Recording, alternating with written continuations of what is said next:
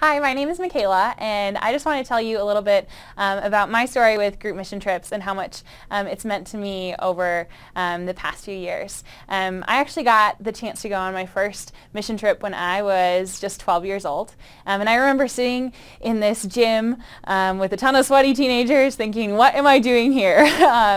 But little did I know that that summer would change my life forever.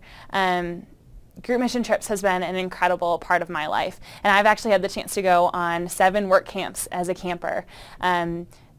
Each summer, just like going out to people's houses and repairing them, hearing people's stories, and you'd think, why would we choose to do this? But each summer, that's what I went back for because it made such a huge impact on my life.